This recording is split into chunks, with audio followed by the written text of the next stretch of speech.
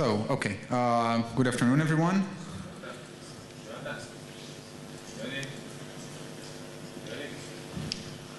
Okay. First, a short message. If you were looking for Miloš Rancic's talk about missing Wikipedias, that's now in the Cinematheque. You know, there are two versions of our schedule, the big one and the small one. The small one is more up to date, so there might be some mix-up here. We have a busy schedule of 4 talks within 1.5 hours, even less. They are kind of loosely connected. Their shared theme is conflicts, though in very different senses of that word and different meanings. And we will start with a talk by Dror Kamir here from Israel, from the Hebrew Wikipedia, and this will be a provocative talk that will show you where Wikipedia has gone wrong. I hope he won't throw rotten tomatoes at him. So Dror, yeah, please everyone, let's be punctual because we have to finish on time and we have lots to hear. Okay, hello.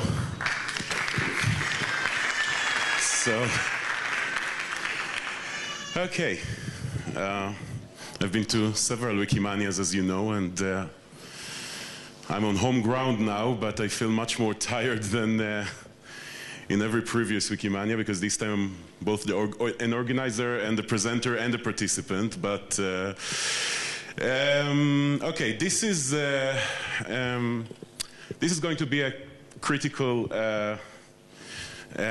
observation about the trends and the trends of Wikipedia in recent years. And I'm talking mainly about the English language Wikipedia, although I think it is relevant also to the Hebrew language Wikipedia and the German language Wikipedia. I don't speak German, but at least according to some essays I read about them.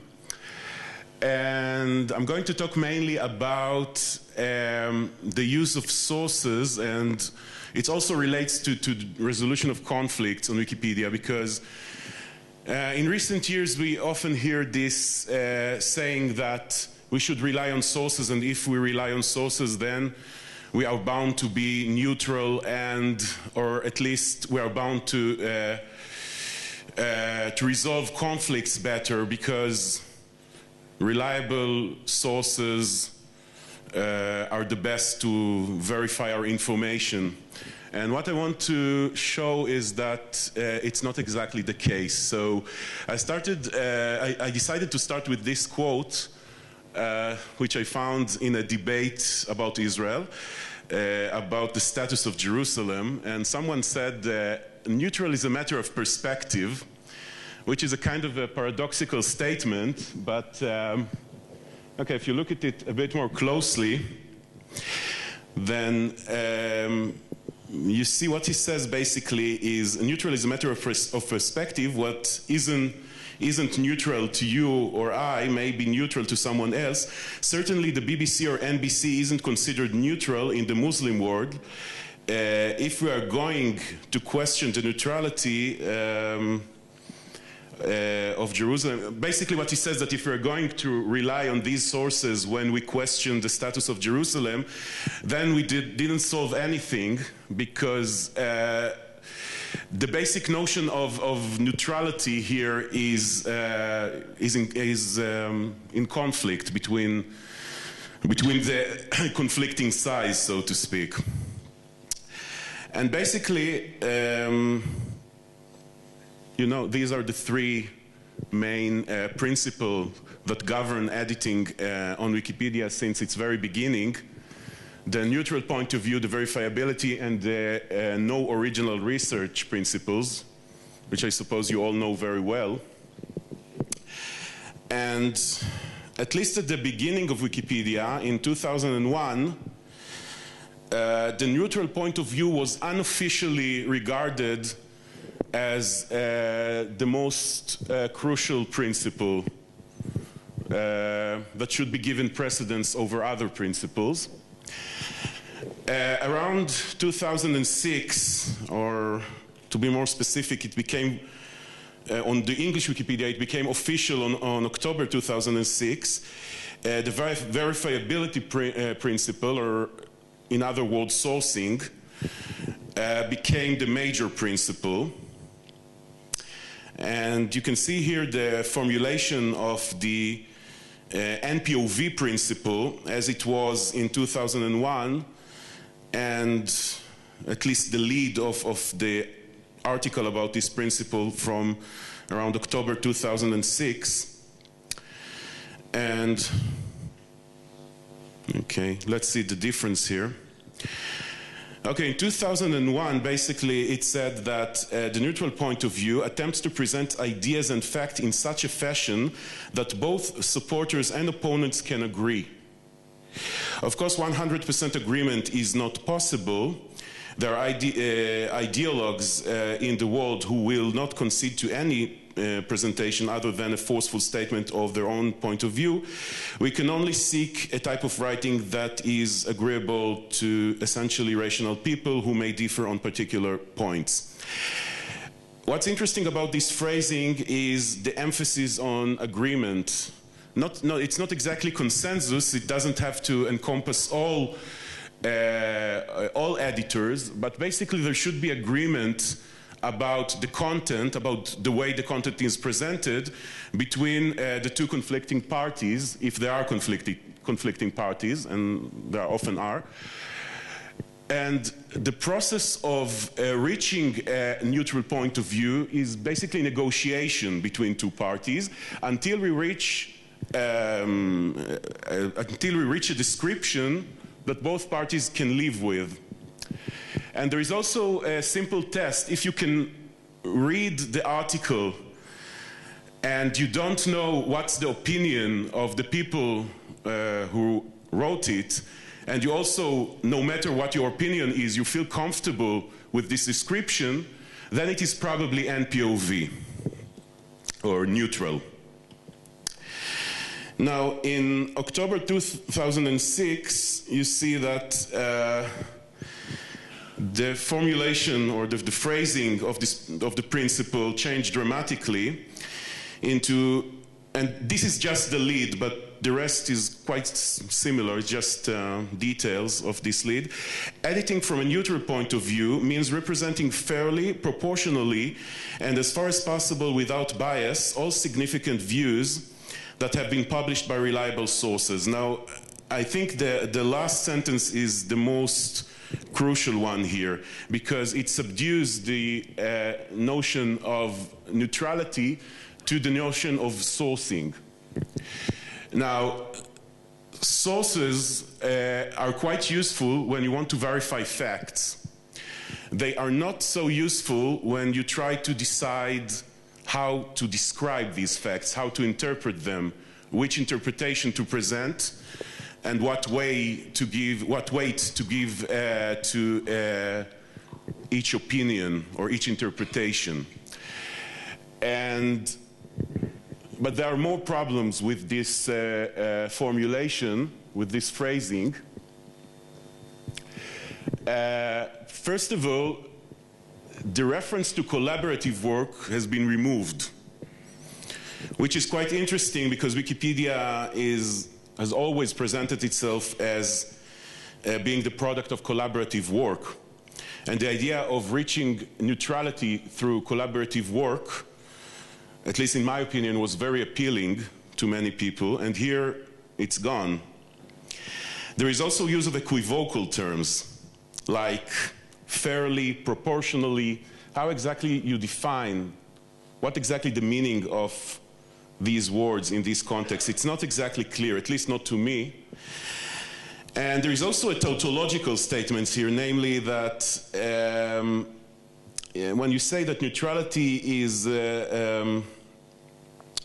presentation which is as far as possible without bias, that's basically like a dictionary definition of the term. It doesn't really give you direction on how to write in a neutral way. Now, as I said, the most interesting thing about this change is subjecting or subduing the NPOV principle to the sourcing principle. just a minute, I'll get back to, no, okay. And this is another, this is by the way the NPOV text, which I took from Wikibooks rather than Wikipedia.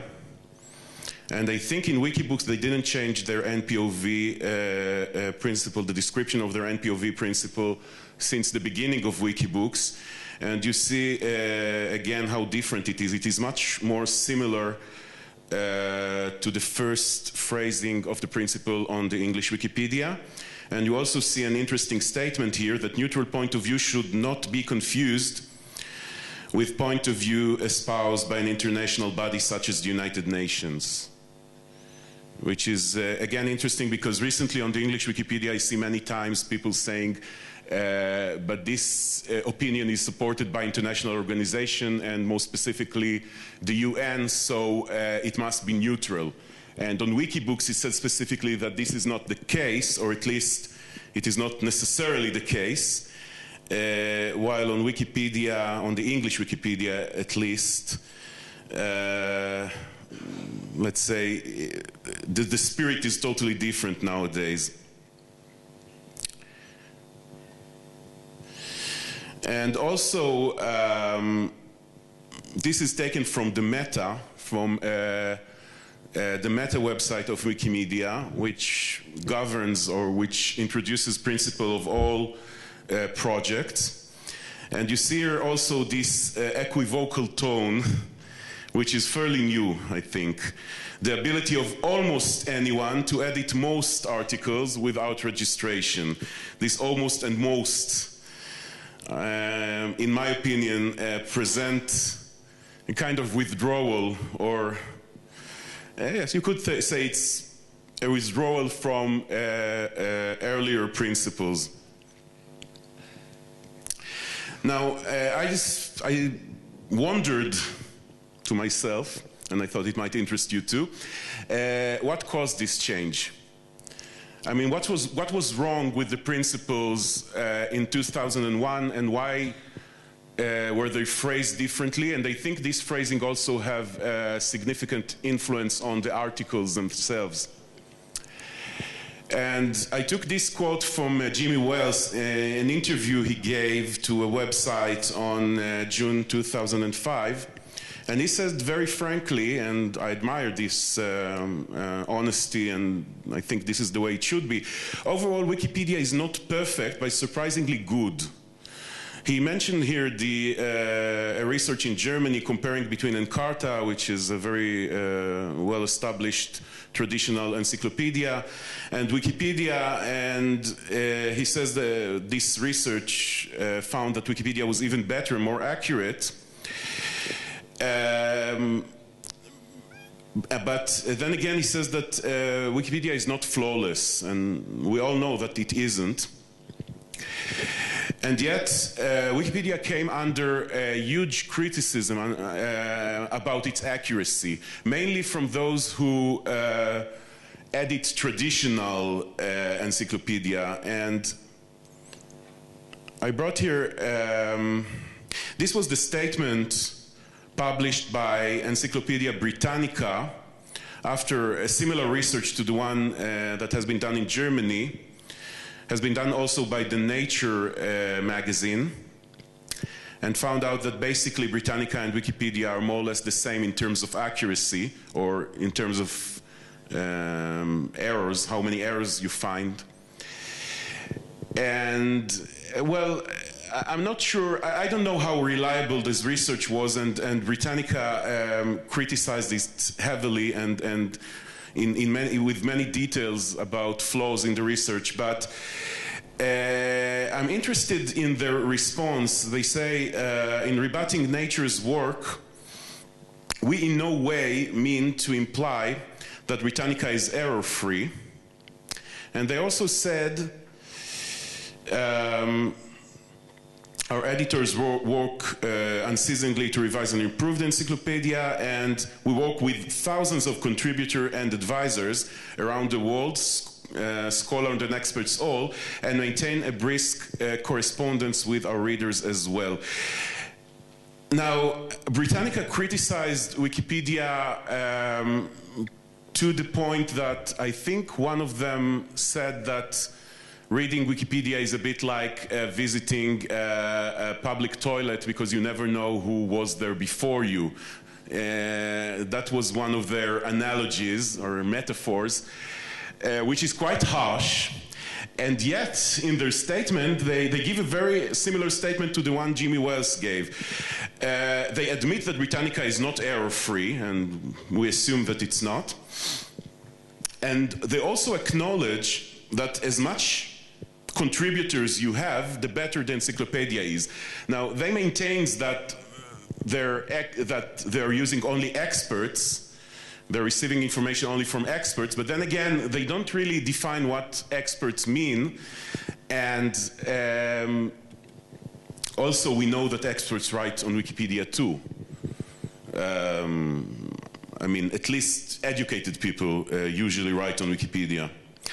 So basically, both sides agree that if you have many editors, and if you maintain good contact with the public, then you have a better encyclopedia, which is very important, in my opinion. And what concerns me is that Wikipedia, and I think that the result of the criticism on it, became more of Britannica, in a way. I don't know if Britannica became more like Wikipedia. They did change some of their editing methods as an influence of Wikipedia. But what concerns me that Wikipedia has become more like Britannica. Because when you say, for example, and this is also from the phrasing of the principle of verifiability on Wikipedia, when you say that the threshold for inclusion on Wikipedia is not truth but verifiability, and that verifiability means giving citation from reliable sources, then basically you mean that the person who writes on Wikipedia should have access to academic resources or to established written resources. Now, we all know that the accessibility to these sources is not trivial. It often costs money, and it also requires knowing the professional language that these articles are written in. And it also requires a lot of critical reading that is taught in universities. I mean, you need to know that if you read an article by an author in 2005, then maybe he said something else in 2006. And you need to know that often there are responses to this article which may contradict what's written in it. And basically, there is a lot of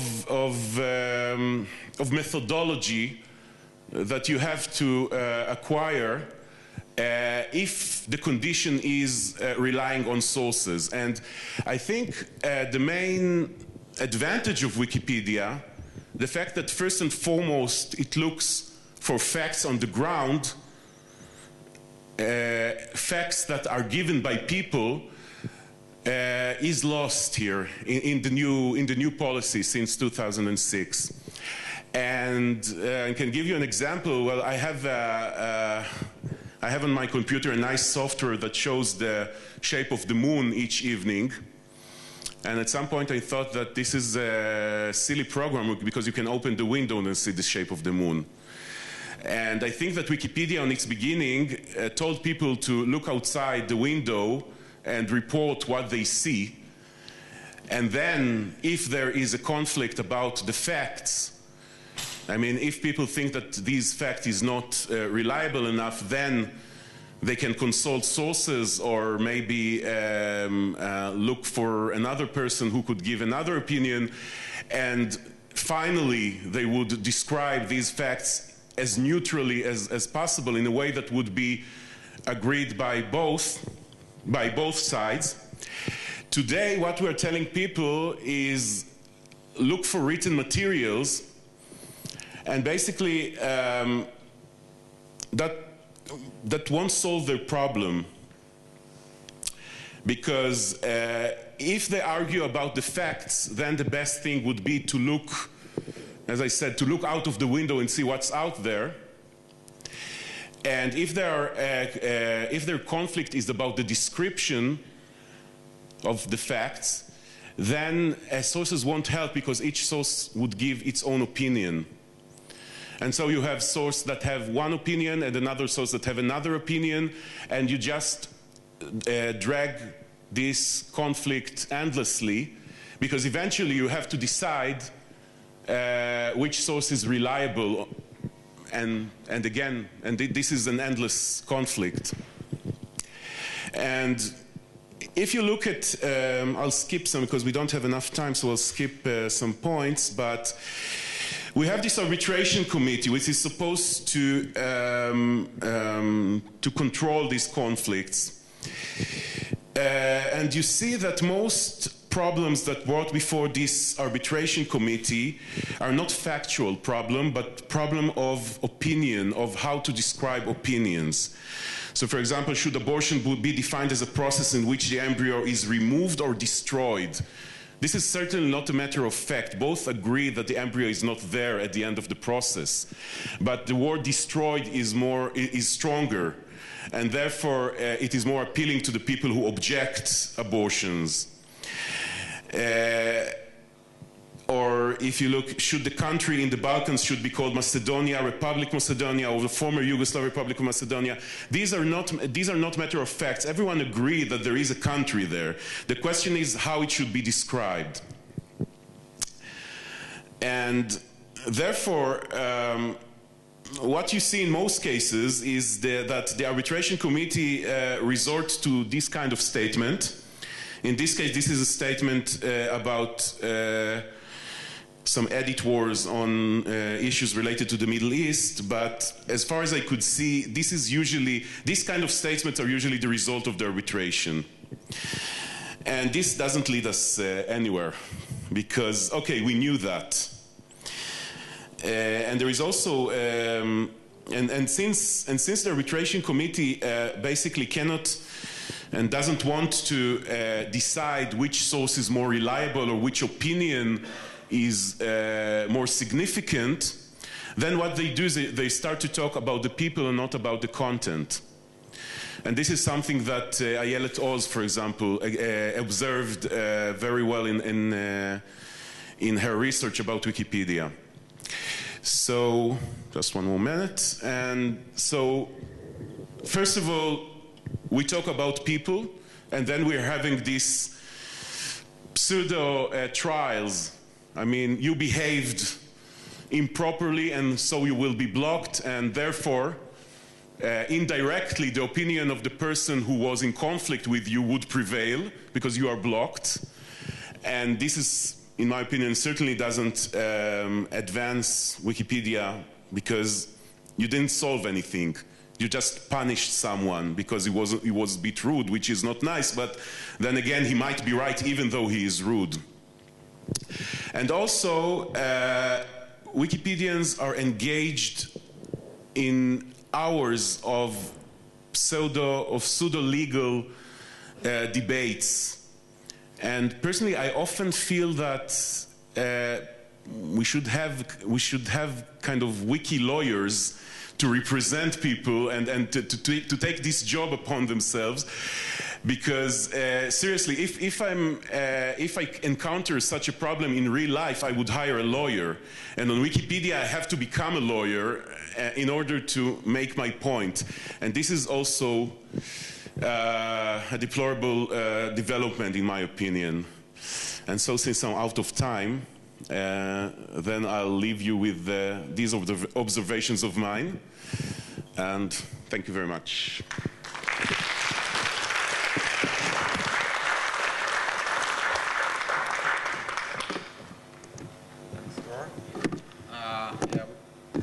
We don't really have time for any questions. I'm sorry about that. Okay. Okay, so now I'm going to invite Rowan, right? I messed it up horribly. No, Oliver. I keep calling him other names. Oliver Keys, please, for a talk called Hippies with Guns, How Ideological Conflict Shapes Wikipedia and What We Can Learn from It.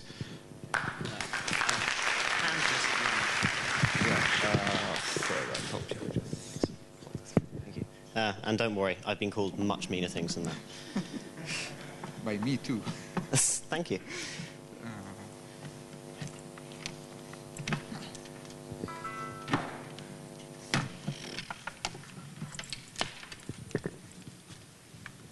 Right. Yeah.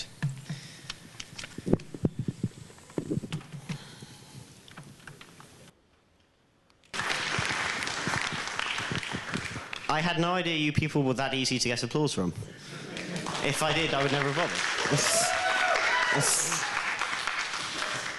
Okay, so I have to start this with two things. Firstly, the statement that user Quantical, who is currently on NWiki, is an unrepentant reprobate. And if you are not sitting on IRC, that will have no sense attached to it whatsoever. The second is a disclaimer. In case you can't tell, I'm British. This means that my presentation will contain British humour. Since I appreciate that some people find British humour quite hard to detect, there's an easy way to understand it. So my presentation will be a combination of facts and jokes. If there's something that you don't find funny, that was a fact. And if there's something that you don't agree with, that was a joke. And any of you who didn't understand that should probably leave now, because you'll have a very boring 20 minutes ahead of you. Okay, so the presentation is rather interestingly titled Hippies with Guns. Now, this is not because that's what I feel our user base is, it's because it's combining sort of the most extreme elements of the two common tags we're given. We're either, left-wing ideologues, or we're crazy fundamentalists, depending on, who's disagreeing with us that day. How ideological conflicts shapes Wikipedia. That's not a very good title. It would have been a good title at the beginning, but after dealing with this issue for a long period of time, I sort of changed my focus. I changed what my presentation would be about. Something better would be how the super-subjective collective opinion of Wikipedians allows Wikipedia to become an atmosphere in which problems can be easily fixed or magnified, but that wouldn't be as catchy. So I kind of left it. Okay, so this can be summarized as a history of Wikipedia that looks at what the ideological reasoning behind major decisions are and what the background to those decisions are, and therefore whether the precipice we're standing on now can be fixed not through massive fundamental changes in the community or external pressure, but instead through precisely the tools that got us to this situation in the first place. And the mouse isn't plugged in. One moment.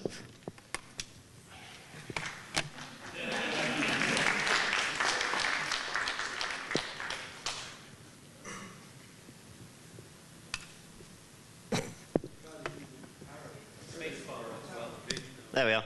Okay, so there are generally, in my opinion, 4 stages in the evolution of Wikipedia. The first I just called a community of tech heads, which lasted from 2001 to 2003. The second, Eternal September, was 2003 to 2006. I would point out that Sue actually used the same name in her March 2011 update, but I used it earlier, so, The third stage, Ossification and Conflict, from 2006 to 2008. And the fourth stage, Paradigm Shift, which is where we've been from 2008 to the present. So, tech heads. In the beginning, there was nothingness, and then Jimbo created the stars, and someone reverted him on the grounds that they didn't agree what color the stars should be. It didn't start like that, but it may as well have. So Wikipedia was founded in 2001 with 7 editors. And in the early days, it was a very small community. And by 2003, for example, there were only 1,500 editors, i.e. people who had made more than 5 edits, and there were only 4,000 total accounts. And this actually made things easier because the sort of people who would be attracted to the encyclopedia in its early days, when it didn't have much to offer people besides its open and free nature, were survivors of, you know, the 60s counterculture movement. They were largely tech heads or FOSS nerds or members of the copyleft movement. They were the sort of people who were used to an environment in which, you know, there weren't real structured rules. You did what felt right, and if something went badly, you know, you could fix it because it's Wikipedia. It's free and open and everything is changeable. And this allowed for very, very loose rules, and it was aided by the size of the community itself, not just the nature of the people in it, because when you've only got, you know, 1,000 at its peak editors, it's quite easy to just conduct business by mailing list. If you have a dispute with someone, you don't need fixed rules because you probably know them. I mean, you've probably met up with them for a pint, or you know them from other projects, or, you know, you've dealt with them on Wiki before. The second stage, Eternal September. For those of you not familiar with the term, back when Usenet was a thing, yes, a long time ago, Eternal September was the name for the period in which college students would start university, because they would go to university and their computers would be loaded with Usenet access, and they would storm onto Usenet in complete ignorance of the informal and unspoken conventions, which everyone on Usenet understood, and generally, from the old people's point of view, make a mess. And Eternal September comes from the idea that as the internet became, you know, more readily available, you always had that influx of people coming along, not just every September, but constantly. And from 2003 to 2006, that's kind of what happened with Wikipedia. We got a lot of new people coming along. So December 2003 was the first month in which over 1,000 new editors started. And that was the beginning of this period, which was a very exciting period in Wikipedia, but also, as hopefully I'll show, the one that set the seeds for what we're dealing with now. So the expansion of the community to deal with the increased number of editors meant that things had to change. You could no longer conduct all your business by mailing list. That simply wasn't appropriate. I mean, it's impossible to coordinate a mailing list with 1,000 members on it, let alone one where 1,000 are joining every month. So instead, things moved more and more on Wiki, and to compensate for the influx of newbies having no knowledge of the informal, unspoken conventions, more and more things became codified.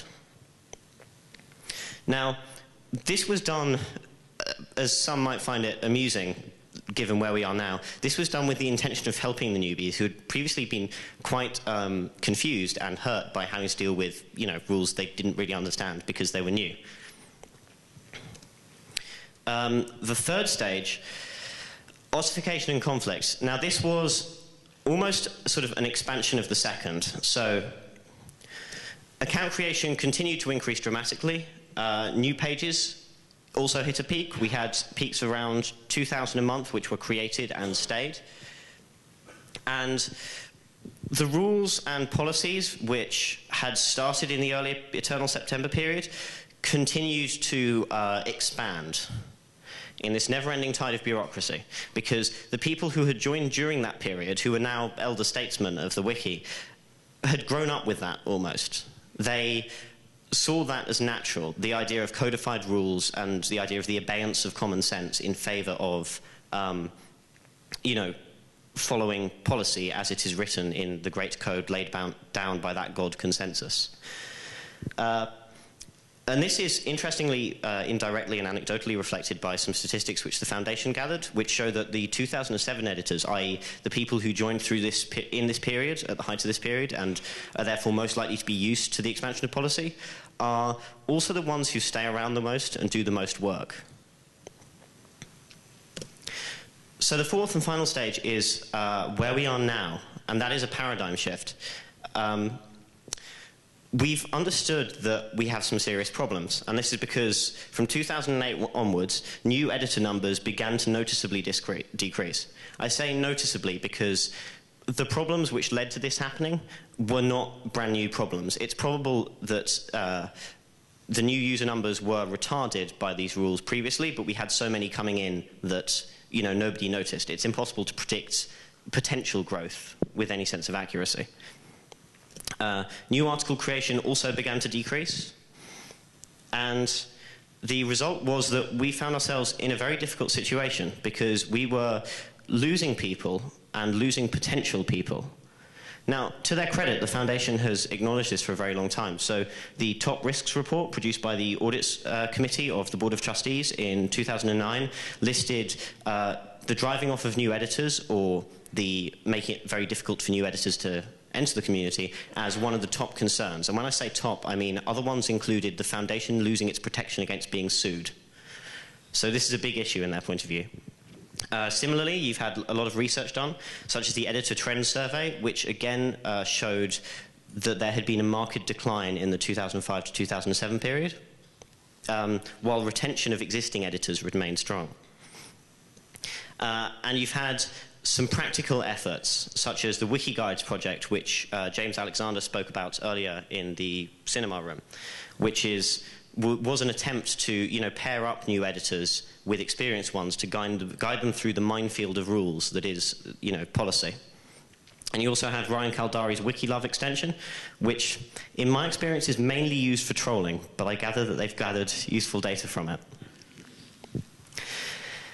However, the problem is that even though we know we have an issue, and the Foundation has recognized it, the community in some respects haven't. We've had a lot of things which don't indicate that the community sees this as an issue, or that they're willing to follow the obvious concerns from up top that it's something we need to deal with. So we've got a board resolution on keeping the community as open as possible, and yet we've had a proposal to make it more and more difficult for new users to create articles out of a desire to protect the existing status quo and the existing users.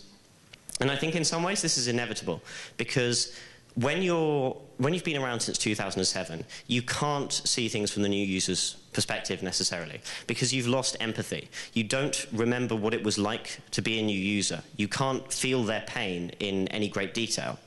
So there is a sort of resulting lack of concern. And at the same time, the calling card of the people who don't see this as an issue has been, well, I struggled through our system, I managed to succeed, and therefore it can't be a problem for anyone else, which is both very limiting and also incorrect, because it assumes that policy has remained static since they joined, when it hasn't. I think we all know that it's been bloating and bloating, and it assumes that the users we're dealing with are the same users. And make no mistake, they're not. This is not the 2001 to 2003 copyleft activists and, FOSS nerds crowd. These are people who are in the Facebook generation. These are people who don't necessarily want to see under the hood, or to use David Gerard's metaphor, they don't want to look inside the sausage factory. They don't want to see the gruesome details of how things are made. They just want things to work. And I think it's important to remember that these problems came about because of the strongest element of the Wikimedia community, and that is that things are done by consensus, that there is no such thing as natural law, that there is no such thing as overriding rules. The rules that we have are shaped by the people who we have in the community, by their concerns, by what they want the rules to be. When the people in the community didn't want strict rules, we didn't have strict rules. When people in the community thought we needed strict rules, we did. And this means that although we've got these problems, the community are actually, despite the work of the Foundation, in some ways the best people to solve the problem, because we know we can do it. We know we can change the social structure of Wikipedia. We know we can change the rules. We know we can make it easier for new users to edit, because we've done it before, or tried to do it. And sure, there were unforeseen side effects, which weren't very pleasant, but, it was an attempt nonetheless. And this is quite, I think, an interesting moment in the history and evolution of Wikipedia, just because we're stuck at a fork. We can continue to do things the old way, and we can watch us gradually die as a project. Or we can step into the unknown. We can say, yes, in some ways we lack empathy. Yes, in some ways these things don't appear to be in our best interests, at least in the short term. But we want the communities to survive, because whether you joined in 2001, 2003, 2005, whenever you joined because you wanted Wikipedia to be a long-lasting, free resource of educational and encyclopedic content. Not just for yourself, but for your friends and your family and future generations. That is why we are here, and that is why the new users are here too. And if we want to keep going as a project that is available for the people we care about, and for future generations, and for anyone else who may crop up, then we need to make some changes. And we have it in us to make those changes. We just need to step into the unknown. Any questions?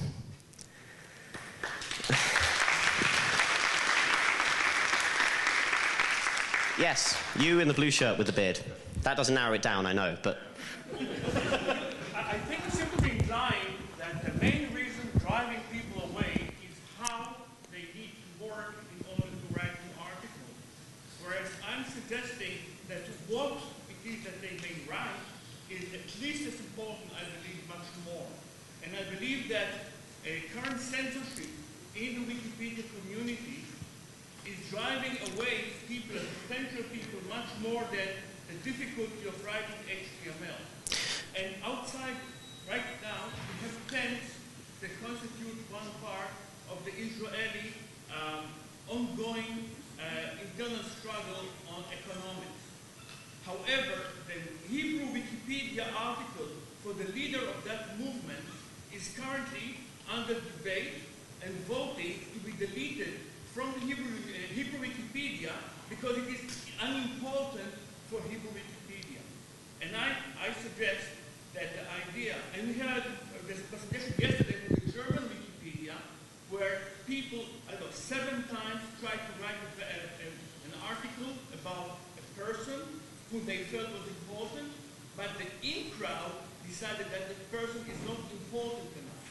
And I'm suggesting that if Wikipedia does not stop the censorship, it does not open up to any topic that anyone wants to talk and to present, and only limit it to the things and interests and politics of the in-crowd, it will definitely break down, regardless of how easy, WYSIWYG editing systems it will have. Without going into the specifics, I do agree that there is a problem of things being considered notable or things being considered reliable based on what the in-crowd thinks. It's systematic bias, and we've known it's a problem for a long time. But I wasn't just trying to say that a lack of a WYSIWYG editor is making things difficult. I was saying that the complex rules, which involve notability, makes things difficult. I can't address your specific concern because I'm not a Hebrew Wikipedia editor, but generally I firmly believe that regardless of the other attitudes or approaches of the article or the subject of the article or the writer of the article, we need to apply precisely the same notability standard to everything, because neutral point of view does not just come through what is found in our articles, it comes through the approach we take to the people who try to write them.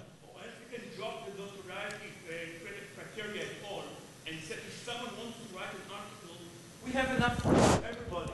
Why argue about the importance? If someone wants an article, let it be. Without going into too much detail, again, just because there are other people who want to ask questions, notability is not an indicator of importance. This is something I try and impress everywhere I go. Notability has no relation to importance whatsoever. Notability ensures, or the basic notability guideline is meant to ensure that the content we have is verifiable.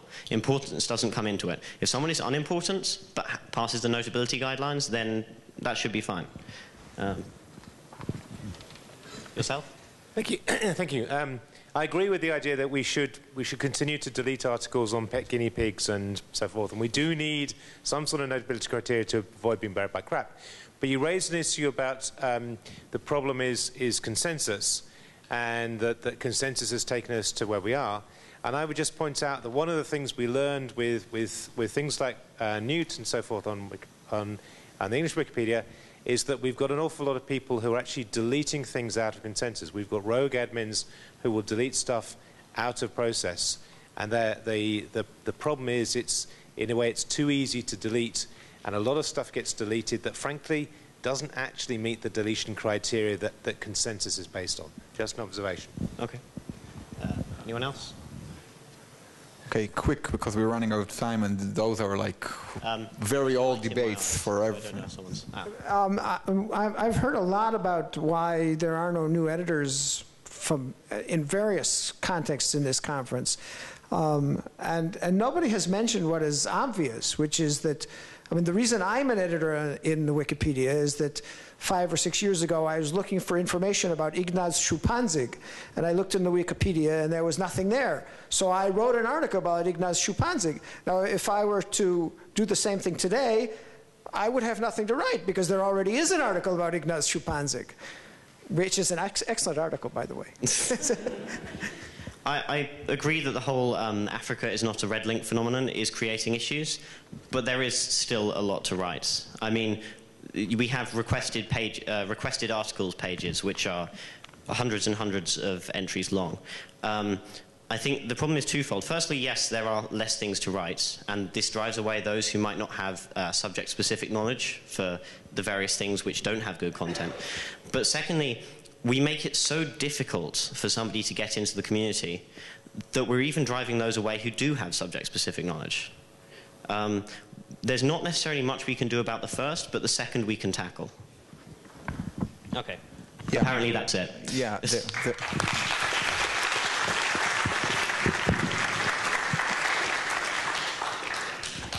Yeah, so I'm happy to invite Emmanuel Vatelet and Francois Lambert, I hope I got it right, to tell us about how rules and resources constrain social memory on Wikipedia, the case of the 2011 Japan earthquake. You're doing it yourself, just you? Where is it? Where's the use? There somewhere?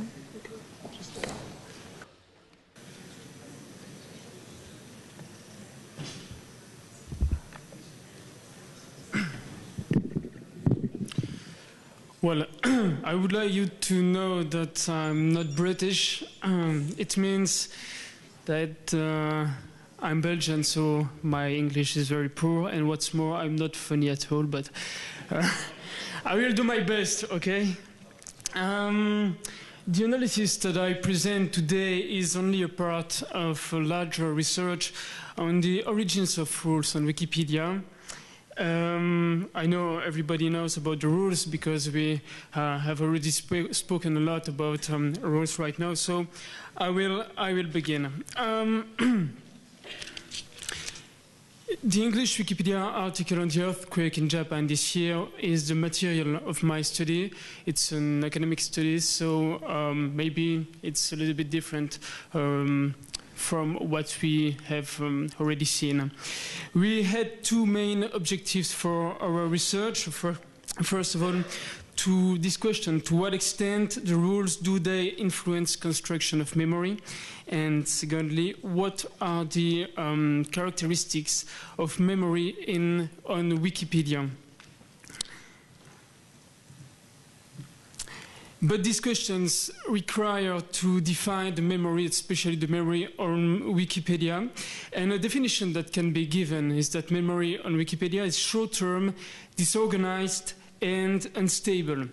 Well, it is short-term and disorganized because content changes or can change, could change constantly. It is disorganized in the sense the organization depends on individuals' priorities. I mean, the organization does not exist prior to the content. But Wikipedia is also distanced, fixed, objectified, and specialized. We have already spoken about this rule, neutral point of view. Well, neutral point of view leads to some objectivity. I mean, this is the challenge. And we can also say that quality content remains. And finally, we see two types of specialization, logically enough on content, but that's more important, according to me, specialization on the organizational dynamics of Wikipedia. So, two definitions very different, and two definitions that seem to conflict. That's why I try to find what made this possible. How could something be and not be at the same time? I would say it's a philosophical question. And this is where I became interested in development and the role played by the rules. So, rules would be the main tool of a socially regulated history partly built thanks to the rules. According to Ferron and Massin, Wikipedia has a memorial dimension. They focus on the pages talking about traumatic events, and they found Wikipedians participate much more during anniversaries. For instance, each year in September, there are many Wikipedians participate to the article about 9/11. According to these authors, it would prove the role played by Wikipedia as a global memory place. But the lack of symbolism associated with this participation requires to question this idea. What's more, there is a rule that contradicts this memorial dimension. We can see right there, and this rule is sometimes convened in the talk pages. But well, we can say Wikipedia is also a memory place in a much broader sense. For Christian Penzel, for instance, it's a memory place because negotiation is about what should be remembered and how it should be remembered.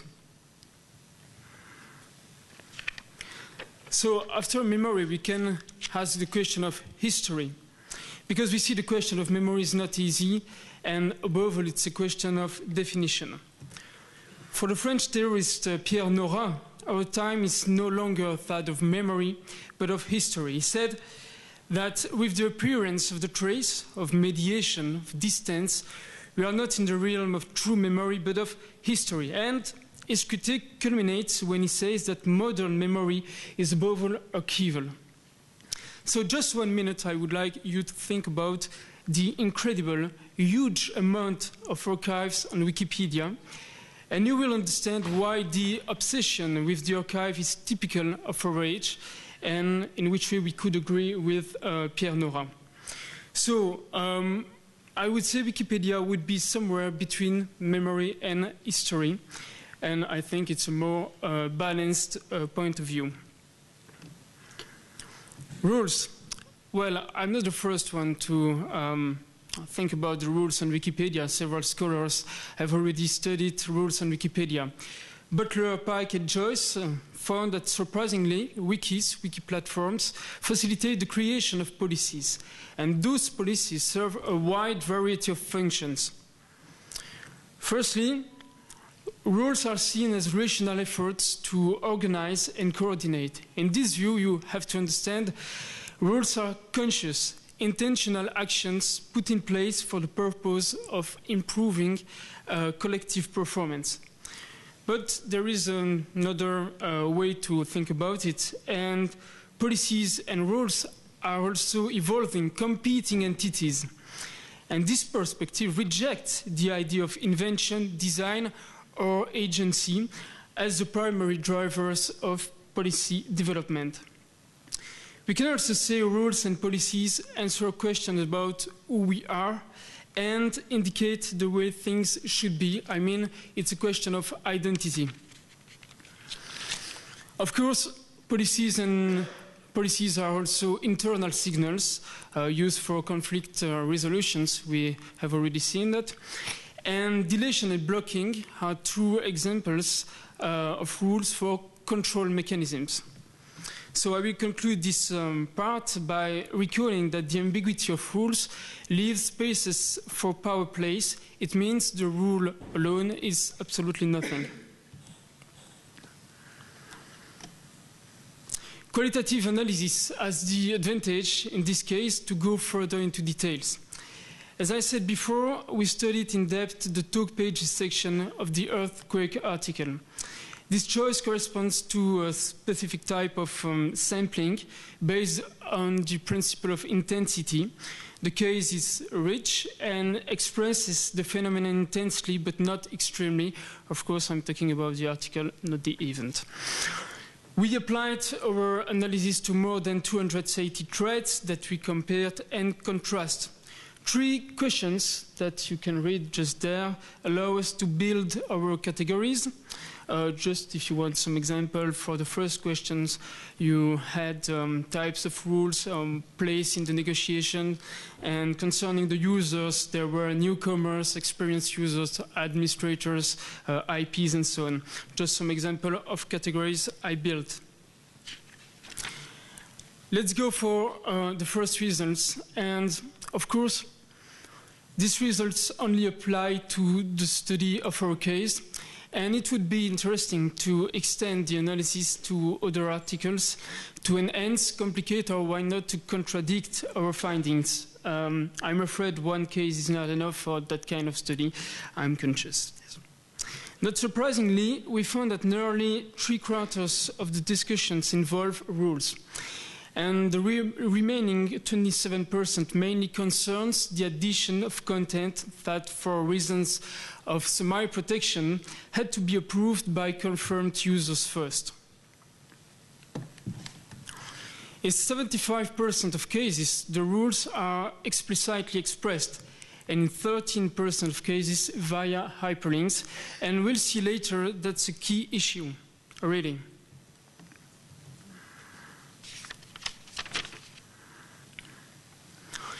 Each discussion convened on average a similar number of rules, about 2 per thread. However, peaks appear quickly and evolve in frequency and intensity. They represent moments of intense negotiation where rules are used as arguments. At the very beginning, the question is mostly reliability of sources, but after the first few hours, procedural issues arise and references to rules are becoming more frequent.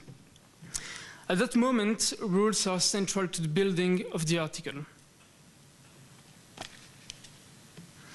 So, very quickly, actions supported by rules are taken against vandalism. The page might be semi-protected. Control of the rules and tools linked up with this knowledge have very concrete effects to ultimately decide on the presence or absence of information in the body of the article. The biggest contributors to the talk pages are the people who convene the rules. However, they are not part of the largest contributors of the page. That's interesting because it suggests that it's possible to exert power ahead of what's published. Long-term active users because they have the knowledge, and administrators because they have the tools. Both would be favored. We can have a look at this power by showing the role of hyperlinks in controversy.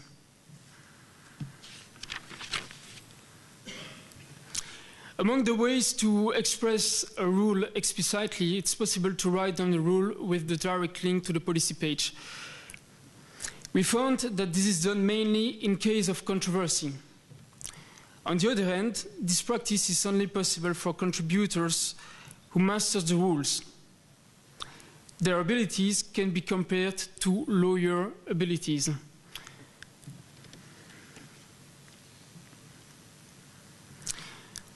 But the danger is that once a rule has been called, it is no longer possible to argue otherwise. Sometimes the rule itself is already a sufficient argument. In turn, the rule can be used as a sentence of a judge or a mediator. The discussion will then focus on the value of rules.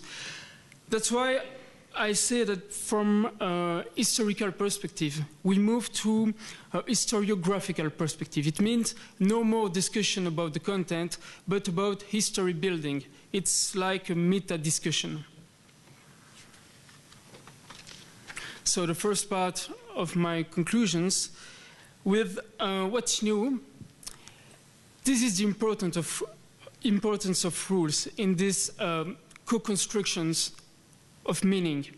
The rule is needed to negotiate, but as important as it is, the rule appears explicitly mainly when there is a problem.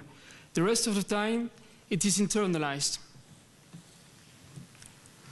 Newcomers can always participate, but in reality, the risk is great that in case of controversy, the argument won't be enough.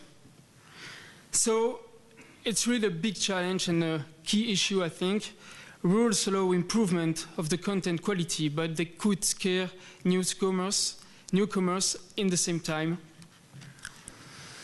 So let's finish by a new definition of what I call socially regulated history. A socially regulated history questions itself as much as it questions the content, its history, and at the same time a meta-history. In this process, how explicit a rule is depends on how we want it to be enforceable. And the figures show that in a controversy, citing the rule can succeed. Rules lead to specialization. This is in contradiction with the idea that everyone could contribute. That's why my final word is policies and guidelines are wonderful tools, as well as maybe one of the biggest dangers for the project. Thank you.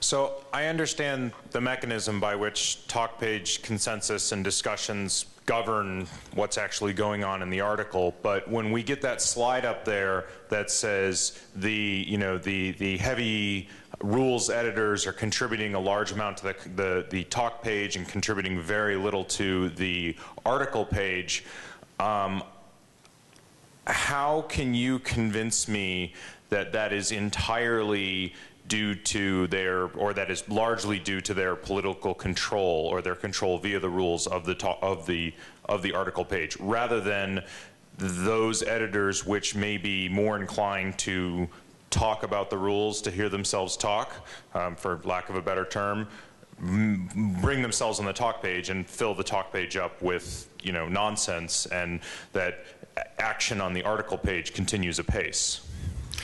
Well, you're absolutely right. I agree with you. The fact is, what I realized is there is more and more quite a specialist of rules.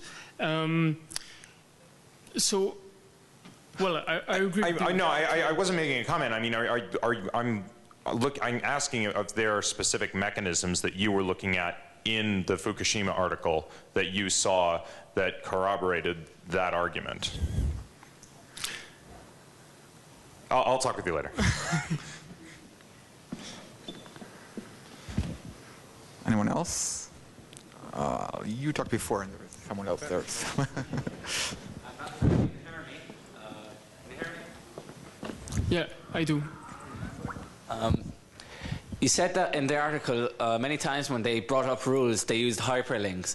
But if a newcomer tries, do you think that there's an actual correlation between using the hyperlink, showing this is the policy and this is the reason why my argument is correct, and just actually presenting that same argument that is in the policy, only not actually hyperlinking to it? For example, if a newcomer understands the concept of neutrality, but doesn't link to NPOV, will his argument still come through, or was it just people just were actually looking for those hyperlinks? Actually, it happens. Newcomers sometimes try to argue by hyperlinks. The fact is, what I realized, but I do not have figures to show, what I realized that in that case, experienced users will go further into details of the rules.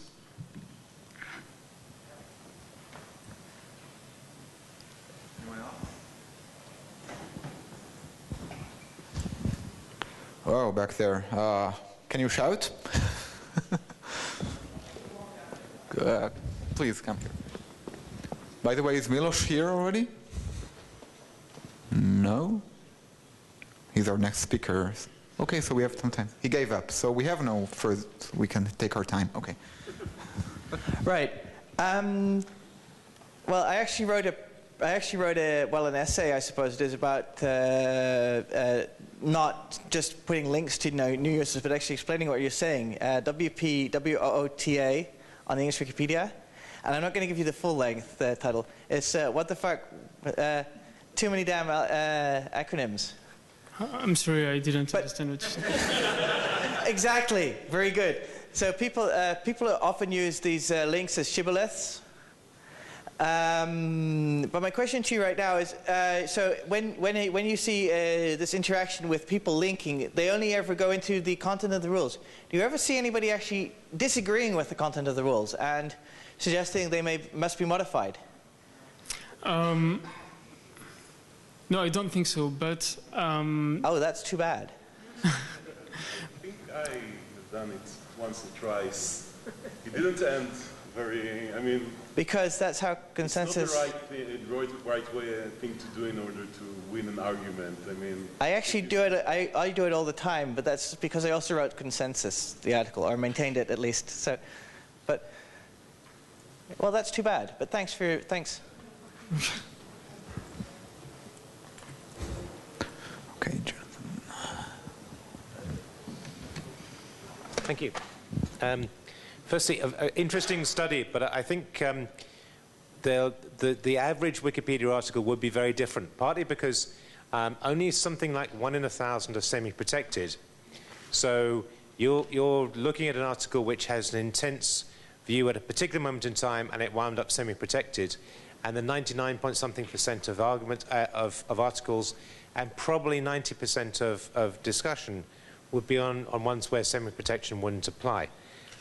That's one observation. The other observation, and I'm not familiar with that article, but I suspect that the case would be that if you could divide into effectively 3 groups of editors on there.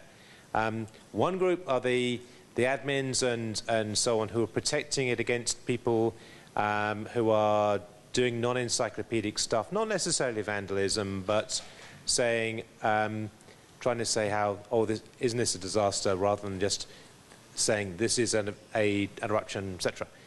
The people who are quietly getting on with adding in the seismic survey bits and the oceanographic bits and sections of that article, which will be growing with people who don't bother to go to the talk page. They don't need to. They're writing up the bit about how the oceanography interrelates with that, and people are letting them get on with that section because nobody else knows what they're talking about anyway.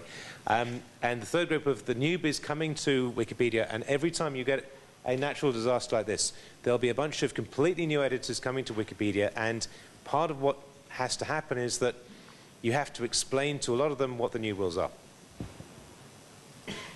So. Okay, so that's just 3 observations on there that I just wanted to throw into that. But it's an interesting piece of work. And one last little thing, I think it probably helps if you quote a rule to actually give people a link to that rule so they can work out what you're talking about. The worst thing, I believe, but I'd be interested in feedback on that, is saying that's a breach of MPOV without even saying what MPOV is. At least if you link to the thing, people have got a chance to understand what you're talking about. But if you're talking to a newbie, you should explain what you're talking about and also give a link. Thank you for your time. I just want to add that English Wikipedia is unique in having so many rules with so many acronyms, and working on a smaller project like Hebrew Wikipedia, which is not that small by now, but we don't have that number of rules, and I find it a good thing. Having hundreds of rules with hundreds of, it's impossible.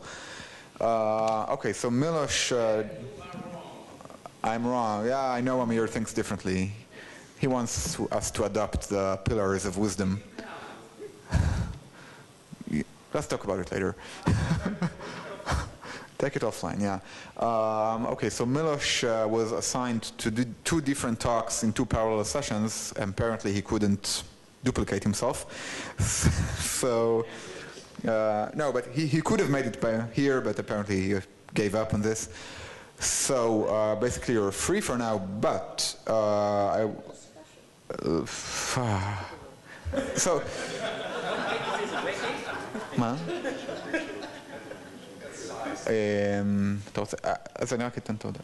so I will just give this one announcement that I'll let you know that we do have, it's not the end of the day. You're all invited to a lightning talk session to be held in our bell room at 6 o'clock. And there is also an OpenStreetMap party, which is a bunch of people walking across Haifa and somehow mapping it. I'm not even sure how they do it. It's interesting. So if you want to do it, join them. They're creating open source maps, which is wonderful. And if there are any more questions to Dror now, who I didn't give the chance to be asked any questions, that's a perfectly good time. I see a hand there. So. Thanks. This is, I suppose, a general question for everyone in the hall, since everyone is here is interested in this sort of a topic. I came out of, earlier today I attended the conference on the Global South, and there they were talking a lot about